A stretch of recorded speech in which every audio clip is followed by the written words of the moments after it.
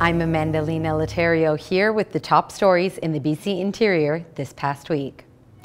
This week, Dr. Bonnie Henry announced a 3-week pause of indoor dining and group fitness classes as COVID-19 numbers in BC are rising and businesses in the interior are feeling the impact. We're totally blindsided by the new restrictions, so hopefully that's temporary, and so we've temporarily suspended our staff schedule until, well, at least for the 3 weeks.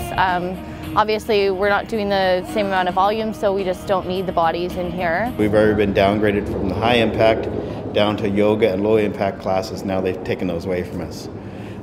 So a lot of people kind of also misunderstood. We got a lot of phone calls saying, "Oh, you guys closed." We're still open. Things are, getting busier and busier as people get close to getting their vaccinations. It's hard because we just, we're going into the summer season and we just hired a bunch of people. We hired 7-8 new people where we've got their shifts all worked out and their calendars worked out.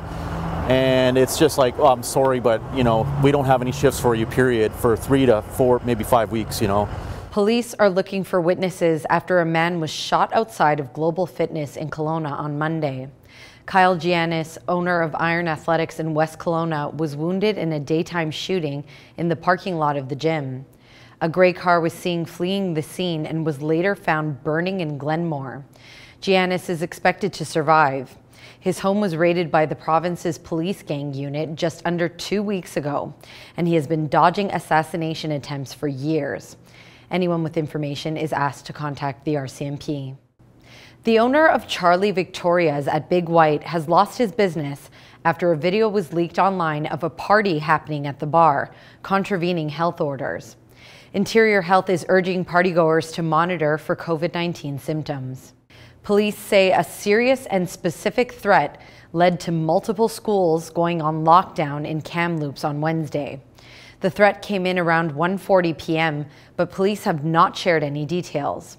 Although students were safe, the investigation is ongoing. The Okanagan and Similkameen Invasive Species Society has put out a public warning that myrtle spurge, also known as donkey tail, is starting to flower.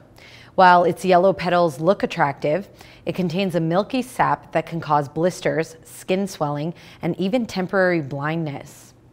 That's it for our top stories. For Castanet News, I'm Amandalina Laterio.